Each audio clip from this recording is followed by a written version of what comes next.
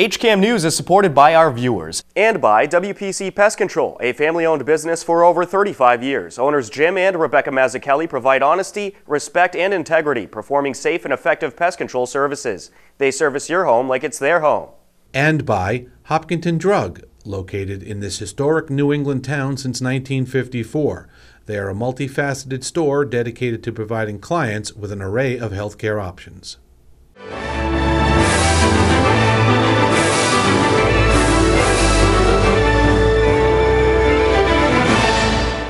Hello and welcome to HCAM News. Tom Nappy at the anchor desk to keep you up to date with what's happening in Hopkinton. On this edition of HCAM News, 10 female teenagers completed a week of emergency services and firefighting training at Camp Bailout hosted by the Ashland Fire Department. Ashland Post 77 Legion Baseball completed their season. We caught up with third baseman and 2015 Hopkinton High School graduate Mike Messia, and Courtney will get you up to date with the latest programming coming up on our HCAM channels with the HCAM Insider. But first, here are some happenings in Hopkinton you should know about. Hopkinton Police Chief Edward Lee told some stories at the Selectmen meeting about Officer Thomas Griffin. But he's one of a kind. When I first got on, he was, a great help to me. He was like my FTO when I came to town, which he is an FTO, field training officer. And he drove me around town. He told me the history of the whole town, and he knew it all. I mean, he's seen it all in police work. He's seen over the decades the changing, several different programs, how law enforcement has reacted to different things. So I'm sure there's not a story, and he has a lot of stories, good ones too, that he could expound upon. The chief stated Officer Griffin is retiring, not because he wants to, but because of his age. It is state law. So Tom has worked several decades, and he is one of the most dedicated police officers I ever met. As a matter of fact, he doesn't want to leave. He has to leave because of his age. Selectmen did approve the Hopkinton Police request to keep Officer Griffin on as a special officer to advise and perform other select duties. In this picture, Town Manager Norman Kumalu spoke about Officer Griffin during a special luncheon held in his honor. This picture shared by Hopkinton Police shows a gas main that was struck at Spicebush Court at Legacy Farms. Eversource Gas, Police, and Fire were quick to fix the problem. In this picture, the 12th annual Hopkinton Community Summer Band prepares to play as part of the Concerts on the Common series. In this picture, you can see clerks throughout New England, and pretty much right in the middle, in the top row, it's Hopkinton Town Clerk Connor Deegan. Connor recently attended the New England Municipal Clerks Institute and Academy for a week-long training session. Hopkinton Selectmen voted unanimously for Town Manager Norman Kumalu to continue negotiations with E.L. Harvey & Sons for a 5-year deal. The deal will switch the town to automated trash and recycling pickup. Residents will receive a 96-gallon wheeled cart for recycling and a 64-gallon cart for trash at no charge, as seen here in video from the live forum that was hosted at the HCAM studios in late May. Residents can also request smaller barrels or choose to opt out of the program to continue putting out trash and recycling with no changes. One is that folks would receive one of these for trash and one of these for recyclables at no cost to either the town or residents. For more of the latest happenings in Hopkinton, check out our website, hcam.tv. The Ashland Fire Department hosted Camp Bailout. The camp educates female teenagers throughout the area on fire and emergency medical services. This year, the 10 participants had the opportunity to use equipment, talk to many various EMS and fire professionals, and much more. Let's get you up front center. Yeah, maybe.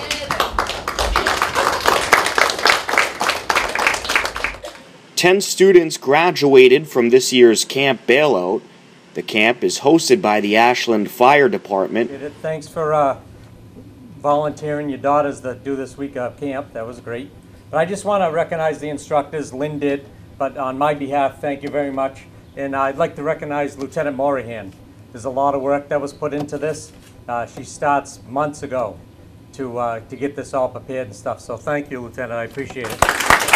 I liked going to UMass, I liked rappelling, and I liked boating. I liked the rappelling a lot because we got to go up from the top of the building. The camp allows teenage girls between 12 and 19 to explore what it's like to work in the fire and emergency medical service professions. At UMass, we learned about Life Flight and what the nurses, doctors, and paramedics do there. Yeah, we also at Life Flight got to see the helicopter land, and so that was cool. And we got to learn about what happened with, like, how long it takes them to get victims sometimes, because it took them 2 hours when they thought it'd only take 20 minutes.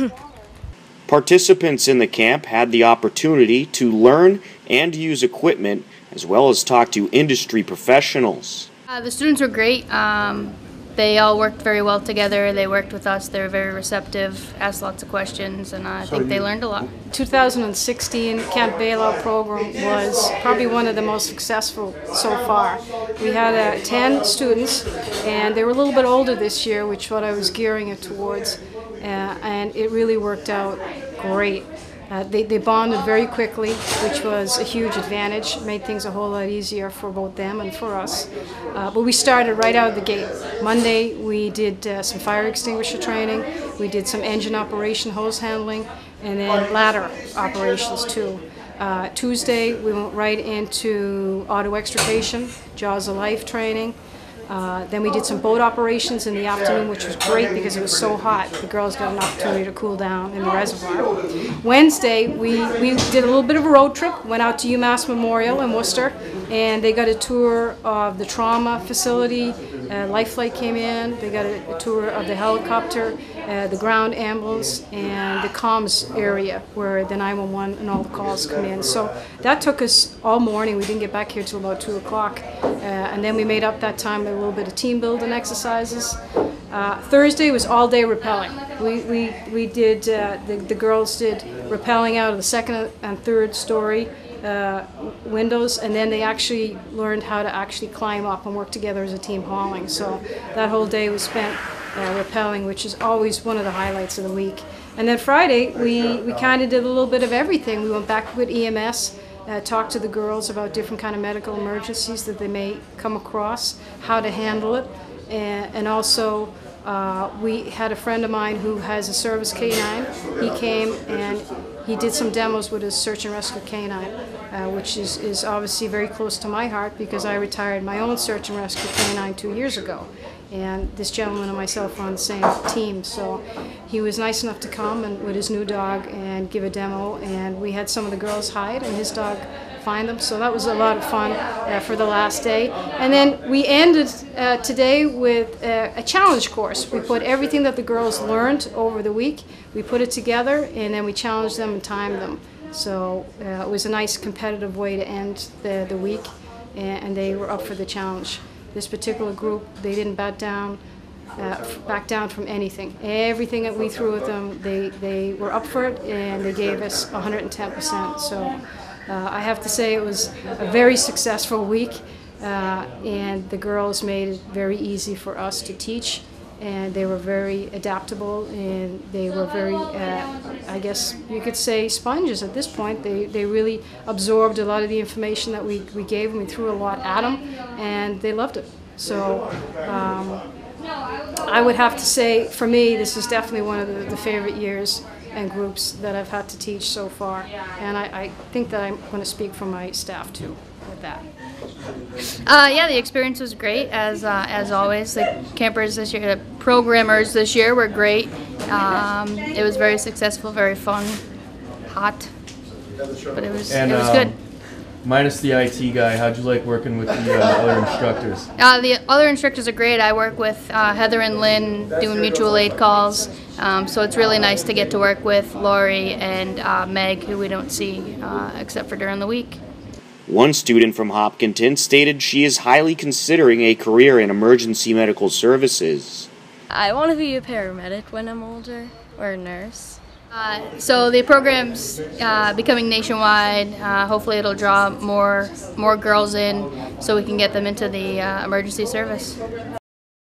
For more about Camp Bailout, you can check out their website at campbailout.org. Coming up on HCAM News, Courtney will get you up to date with everything coming up on the HCAM channels with our HCAM Insider. We'll get you caught up with what happened during the final week of Ashland Legion Baseball, including interviews with Mike Messia and head coach Derek Johnson, and we'll take you back in time with some happenings you may have missed. A lot more on HCAM News ahead. Stay tuned. HCAM News is supported by our viewers and by Webster First Federal Credit Union, providing financial products with attentive customer service to the local families and businesses of Hopkinton. Visit us at websterfirst.com. And by Golden Pond Assisted Living, honoring resident choice, dignity, and independence. Our health and wellness focus keeps residents active. Golden Pond, state-of-the-art senior housing and healthcare services. Do you have what it takes?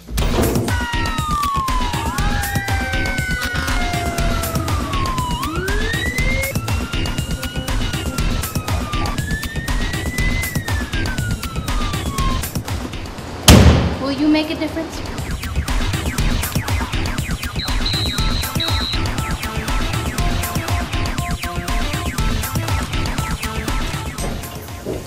Always an adventure.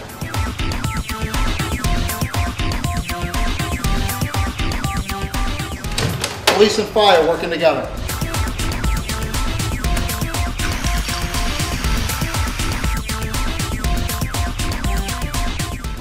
Utilizing the latest technology.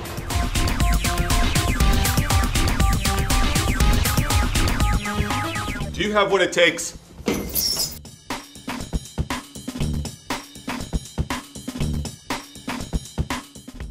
Welcome back to HCAM News. Ashland Legion Baseball featured a young team this year that has gained a lot of experience throughout the season. The Post 77 squad entered their final game of the season against Sudbury without a playoff chance, but had an opportunity to play spoiler for Sudbury. On Wednesday, July 13th, it was the last game of the regular season for Ashland Legion Baseball. 4-10-1, Post 77 took on Sudbury. Sudbury led 6-0 into the top of the 7th and ended up adding 5 more runs in the inning and took the game 11-0. Ashland wrapped up the season with a record of 4-11-1. Sudbury later lost to Newton in the Zone 5 playoffs and wrapped up the season 13-6 overall. Despite a tough year record-wise, 2015 Hopkinton graduate Mike Messia enjoyed playing for Ashland Post 77 this season. Mike, well, a tough season over record-wise, but it looked like you guys had a lot of fun out there, a lot of young players that really seemed to develop this year. How do you think the year went? It was obviously frustrating year record-wise, but it's a great group of guys. We had a lot of fun with it, and that's all you can ask for. So. And I noticed a lot of the players moved around the diamond a little bit, got to play some different positions. I think I saw you at shortstop a couple times. You moved over to third base. What did you think about the versatility of this team? It seemed like there was a lot of good versatility here. Yeah, there's a lot of young players that can play a lot of positions, and that's always helpful on a team. And for those individual players moving forward. All right, well, you're playing over at Clarkson. How's that going for you? Very good, very good. I love it there. Excellent. So what's next on the agenda for you this summer? Just a lot of training, and then heading back to school in August. So. All right, well, congratulations on a great season, and congratulations on a great Legion career. Thank you very much. All right, here with head coach Derek Johnson. Coach, well, a tough season record-wise, but a young team this year, and it seems like everyone got some really good experience this year. Could you just talk about how the year went overall? Yeah, we kind of similar to last year, started off rough, and then towards the end there we put together a couple good wins, like last night at Natick, coming back, getting that win was big. It started off with the Bill Rick having a forfeit here on Sunday, came back, beat Uber Natick, so, could have had this game. Miles pitched great. I think if you look at his stats, it was a 12-0 game. but only two runs of those were earned.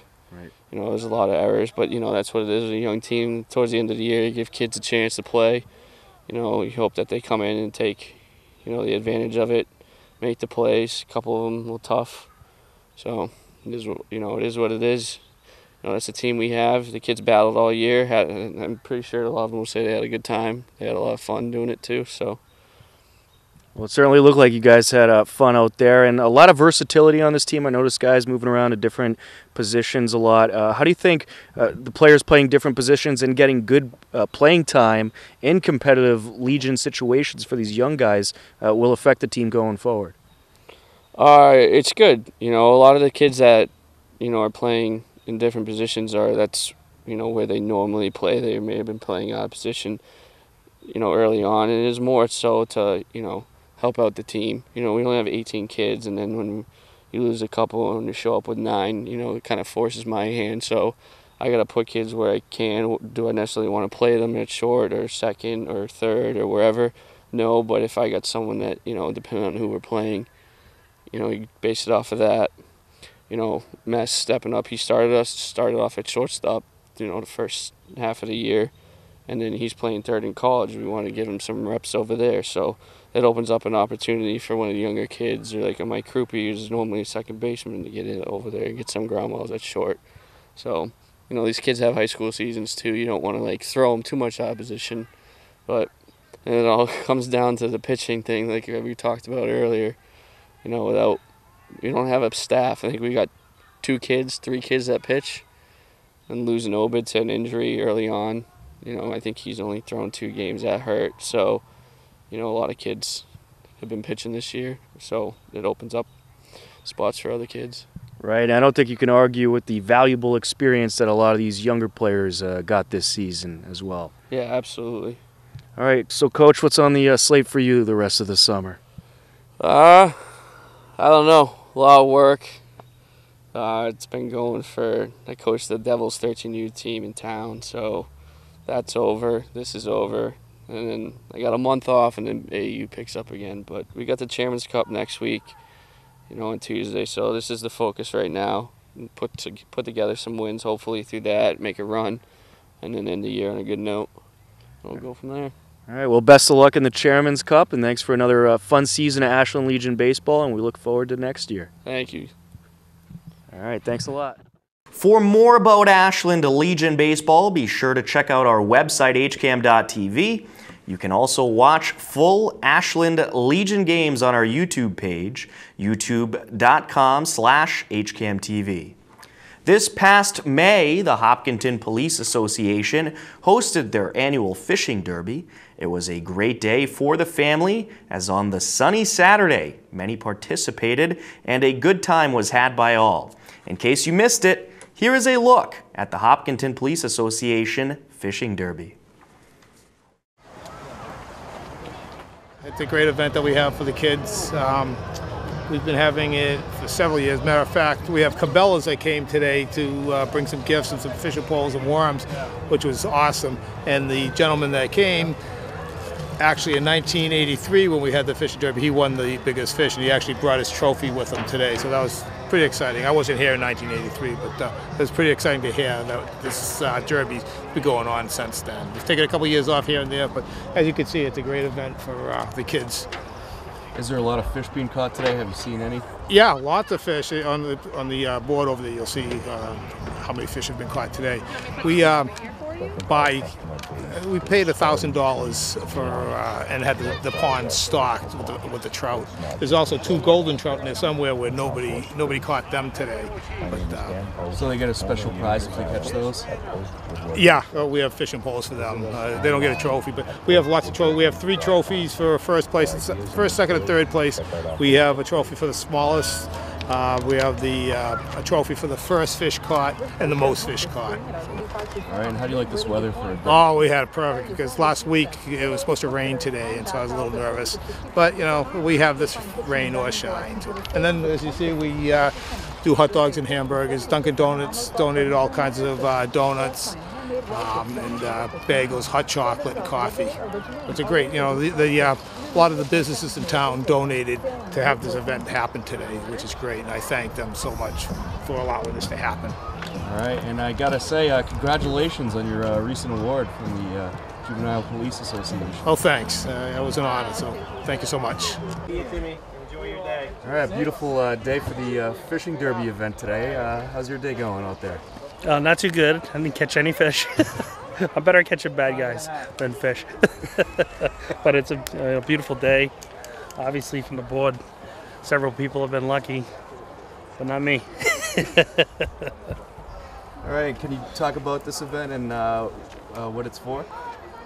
Yeah, it's one of the things, of the many things that officers do to get involved in the community, help out, and just let them know that our officers, are friendly and want to be part of this community. Phil Powers does an outstanding job. He spearheaded the whole event. He's been doing it for years, and he puts a lot of time and effort into it. And it's just a way of giving back to the community. Having fun out there? Yeah. Did you catch anything? 2 fish or 3. Wow, you're doing good. Are they big fish? No, not yet. Where do you usually fish? We fish across the street at the lake. We have across our street, Lake Hall. Whitehall. Oh, you go fishing a lot? Yeah. Oh, okay, so you're experienced. Yeah. You got the advantage here today. That's why I have the hat. All right. Last fish caught. Evan, where's Evan? All right, Evan. Right here. All right, Evan. And the trophy, last fish caught. Great job, all right? And here's a $25 gift card to Cabela's. All right. All right. Thank you. First fish. Where's Julia? There you go. First fish. Whoops. That's all right. We were using your trophy to hold up the sign. Sorry, you don't get it. Jazz Kid. There you go. The hat from Cabela's. All right. Most fish. Cassie, where are you, Cassie? You must have got your exercise going back and forth today. Cassie had 16 fish. Good job. Right here, most fish. Most fish. There you go. And here's a fishing bag from Cabela's. Cassie's a cheerleader at HHS. All right. So third place for the biggest fish is Madison. Madison Hadley. She here? Hey! There you go. Right here. Great job. And there's a $25 gift card to Cabela's. Oh, great job. Hold on, let me grab a picture. Thank you. Good job. Liam Stewart for the second biggest fish. He's not here yet, but I'll get it to him. Okay. All right. And then the first, where's Nina? Nina caught the biggest fish. That is so awesome. She was also tied for the first fish caught, too. Good job. And you get that big tackle box. And there you go. You got a big tackle box, or you could use it for a lunch box. You could bring me lunch at the school. Hey, hold on. Can I get a picture? Thank you so much. Congratulations. Another annual event hosted by the Hopkinton Police Department is coming up. National Night Out will take place at the middle school and high school fields on Tuesday, August 2nd. National Night Out allows community members of all ages to talk to police about crime prevention, learn about equipment, and much more. There will also be food, live music, exhibits, and a canine demonstration. See more details, as well as video and photos from prior years of National Night Out, on our website, hcam.tv. Despite summer being in full swing, there are still many programs coming up on HCAM. To get you up to date with our upcoming summer programming, here is Courtney Taylor with our HCAM Insider. Hello everyone, and welcome to the latest edition of the HCAM Insider. On Saturday, July 23rd at 1:30 p.m., it's Ashland Legion Baseball versus Natick. And at 3:30 p.m., it's Ashland Legion Baseball versus Sudbury. On Monday, July 25th at 7 p.m., audience members get a chance to shine as they perform original poetry, stories, and songs on a new Wake Up and Smell the Poetry. Cidery air up to blossoms cerulean,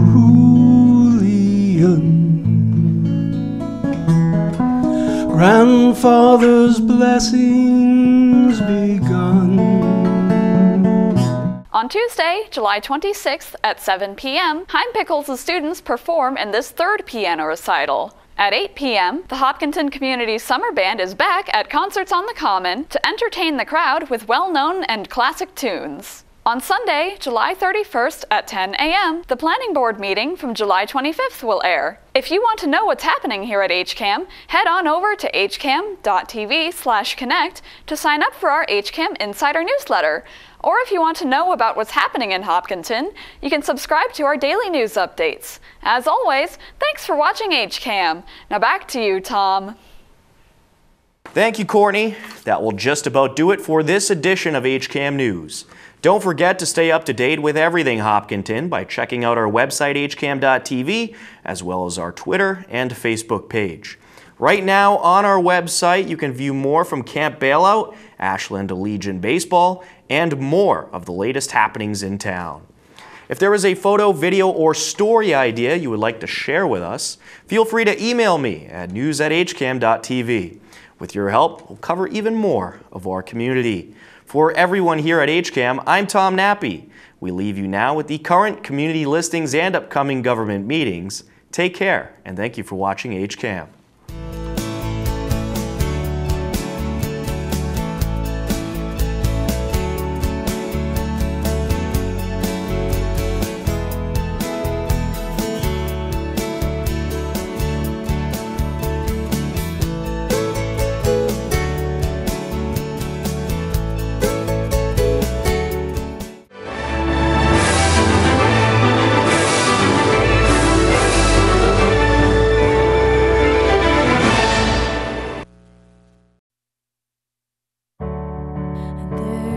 Stand, open heart, open doors, full of life, with a world that's wanting more. But I can see